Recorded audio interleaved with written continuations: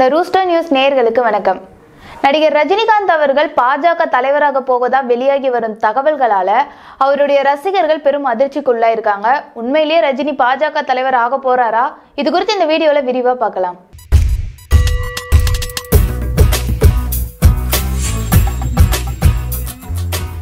கடந்த 2017ஆம் ஆண்டு டிசம்பர் 31ஆம் தேதி தான் அரசியலுக்கு வரப்போவதா நடிகர் ரஜினிகாந்த் அவர்கள் அறிவிச்சிருந்தாரு. மேலும் நான் எந்த ஒரு கட்சி கூட சேர மாட்டேன், நான் புதுசா ஒரு கட்சி ஆரம்பிக்க போறதாவும் அவர் சொல்லியிருந்தாரு. நாடாளுமன்ற தேர்தல்ல நான் போட்டியிட மாட்டேன், என்னோட இலக்கே 2021ஆம் ஆண்டு நடக்கவிருக்கிற அந்த சட்டமன்ற தேர்தல் தான் அப்படின்னு அவர் சொல்லியிருந்தாரு. அவர் சொல்லி 2 வருஷம் முடிவடைகிற நிலையில இன்னும் 2 வருஷத்துல தேர்தல் வரப்போகுது. இதனால தமிழக அரசியல் களம் சூடு பிடிச்சிருக்குன்னு தான் சொல்லணும். 2021ஆம் ஆண்டு நடக்கவிருக்கிற இந்த சட்டமன்ற தேர்தல்ல தமிழகத்துல எப்படியாவது கால் பதிச்சிடணும்னு பாஜகவும் ரொம்ப மும்முரமா தீவிரமான களப்பணியில எல்லாம் இறங்கி வேலை பார்த்துட்டு இருக்காங்க. தமிழகத்தோட பாஜக தலைவரா தமிழிசை சவுந்தரராஜன் அவர்கள் இருந்தாங்க. அவங்க இப்ப தெலுங்கானா ஆளுநர் ஆனதுக்கு அப்புறமா தமிழக பாஜக தலைவரோட பதவி காலியா இருந்துட்டு இருக்கு. தமிழிசை சவுந்தரராஜன் அவர்கள் தெலுங்கானா ஆளுநர் ஆனது ஒரு மிகப்பெரிய அரசியல் நகர்வு அப்படிதான் நம்ம பார்க்கப்படணும். தற்போது தமிழக பாஜக தலைவர் பதவியில நடிகர் ரஜினிகாந்த் நியமிக்கப்பட போவதா பரபரப்பான தகவல்கள்லாம் வெளியாயிட்டு இருக்கு.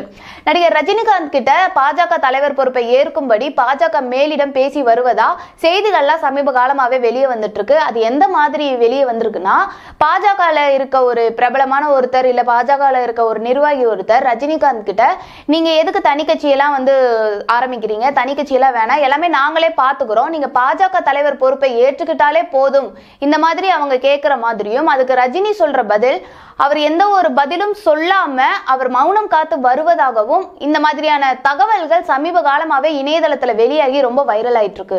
மேலும் நடிகர் ரஜினிகாந்த் பாஜக தலைவர் ஆனதுக்கு அப்புறமா ரசிகர் மன்ற நிர்வாகிகளுக்கு பொறுப்புகள் எந்த மாதிரி அமையுங்கிற ஒரு சந்தேகமும், ஏற்கனவே பாஜகவுல பொறுப்பில் உள்ளவர்களுக்கு மத்தியில ரசிகர் மன்ற நிர்வாகிகளுக்கு எந்த அளவுக்கு முக்கியத்துவம் இருக்கும் போன்ற பல சந்தேகங்கள் அந்த ரசிகர் மன்ற நிர்வாகிகளுக்கு எழுந்து வந்துட்டு இருக்கு.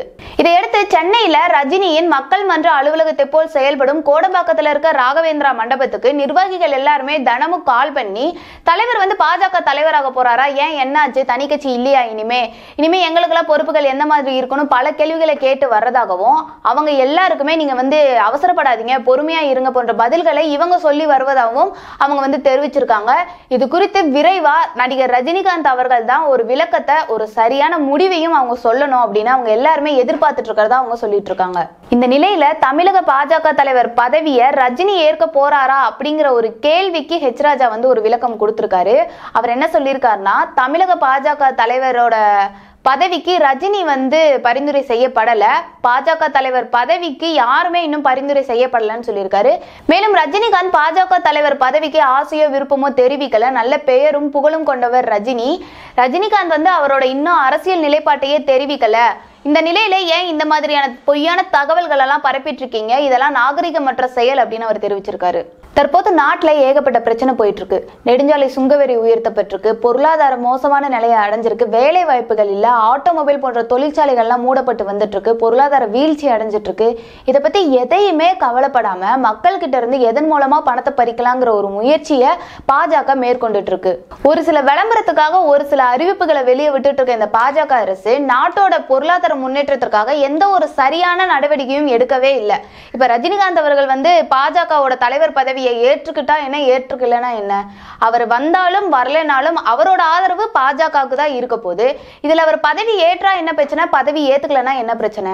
முதல்ல ரஜினிகாந்த் பாஜக கட்சியோட உறுப்பினர் கிடையாது. ஒரு கட்சியோட உறுப்பினர் இல்லாத நபரை தலைவரா நியமிக்கவும் முடியாது. ஒருவேளை நாங்க உறுப்பினர் ஆக்கி தலைவரா நியமிப்போனா பாஜகவுல அந்த அளவுக்கு ஒரு உறுப்பினர் இல்லாத நிலை வந்துருச்சு, தலைவர்கள் எல்லாம் தட்டுப்பாடாவா இருந்துட்டு இருக்காங்க. ஒருவேளை அகில இந்திய பாரத ஜனதா கட்சியோட தலைவரா நடிகர் ரஜினிகாந்த் நியமிக்கப்படுகிறார் அப்படின்னு சொன்னா கூட ரஜினிகாந்த் அதை ஏத்துக்கிறது ஒரு சந்தேகமான விஷயம்தான்.